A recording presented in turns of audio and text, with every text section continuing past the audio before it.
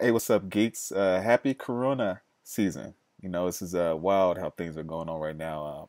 The company I work for is having us currently work remotely, so hey, it is what it is. But anyways, in this video, we're going to tackle the next greater element algorithm. I'm going to go ahead and read the description. You're given two arrays, nums1 and nums2, where nums1 elements are subsets of nums2. Find all the next greater numbers of nums1 element in the corresponding places of nums2. The next greater number of a number x in nums1 is the first greater number to its right in nums2. If it doesn't exist, output -1. So for example, nums4, we're going to go from nums4. Nums4 is actually the first number in nums1 array.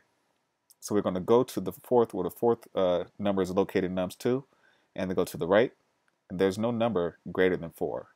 So we are going to return a -1, as you can see in this description. Next, we're going to go to 1, where 1 is located in nums2 array. Next greatest number is 3. So we're going to put 3. Our next number is 2, and we're going to go to the right of 2. Nothing exists, so we put -1. All right, so that's how this algorithm works. I want you guys to copy everything you have here and then return to your IDE or text editor. Now, once again, you guys see me looking back and forth. That's because I've already completed this, so bear with me. Now, we're going to create two variables. There's our const length, and is going to be equal to num2 dot length. I'm going to create another variable, which is a constant, and it's going to be equal. Hash is going to be equal to an empty object.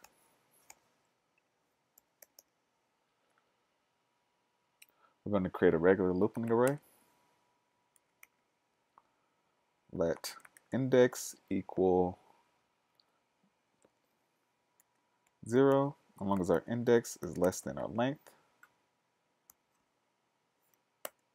We're going to increment our index in each loop. Now, let's create a variable called j. And we're going to set j equal to index plus 1. Now let's create another loop.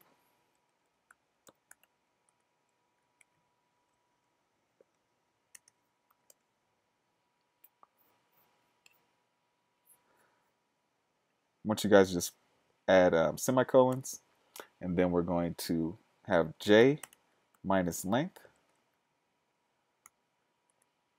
and then we're going to increment our j in each loop. So usually, guys, what we do is that we would set our value of j inside of our for loop. Now, the reason we're not doing that is because we want to actually reference this variable j outside of our for loop. So let's go ahead and just keep the code as it is. Now, if our num2 j is greater than num2 I, because j is an index over to the right. Remember, if you take a look at our description. Hey, what's up, guys? Darron Brown here. I just wanted to remind you, at the end of this video, make sure you check out the website www.geekmode.tech. There you can learn more about React Native, Firebase, and Redux. And also, if you haven't already, make sure you check out our free course as well. I'm sure you enjoyed it. Now, that's enough of me, and I'll let you guys get back to the video. 4, we're going to find 4 in the next array, which is going to be j, and then we're going to go to the right of that. All right? So we're in our nums2 array, we're using our index of I, and j is I plus 1. So basically, we can see how this logic works. We go to the right of our I, which is j. J is not greater than I. So because of that, it's going to be -1. So hash num2 going to get the index, our I index. We're going to set it equal to num2 j. All right. So that's if j is actually greater than our num's our number 1 index. And then we're going to break out of our loop.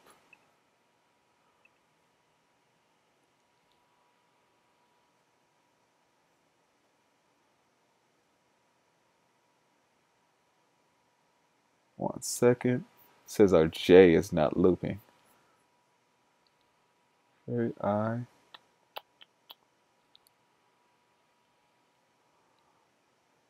Okay, let's ignore that for right now and come back to it if it becomes a problem. So anyways, if j is equal to the length,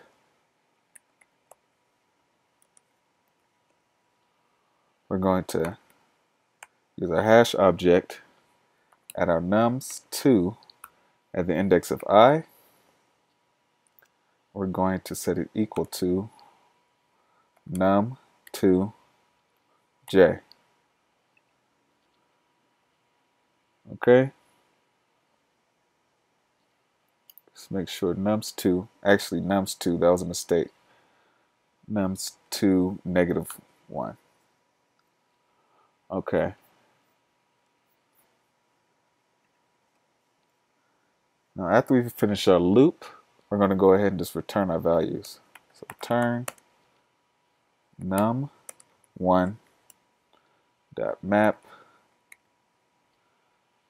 item greater than hash item. Okay guys, I made a mistake here. I want you guys to go ahead and just move your break from there and add your break after we had our logic associated with our hash. So now I want you guys to go ahead. We're going to console log our code or stuff. So I'm going to console log the actual ending result.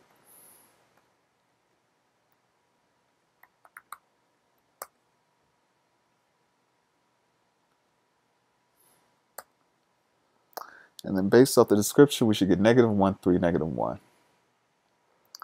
Node, leak code, and this is our next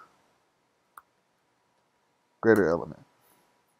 Exactly, -1, 3, -1. So this is what we were expecting. Let's go ahead. I'm going to remove this console log. I'm going to grab all of our code and then return to leak code and paste it in.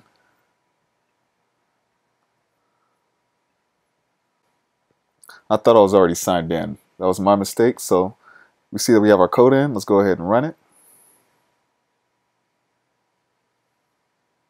And everything's passing. Alright geeks, that's it for this video, and I'll catch you guys in the next. Peace.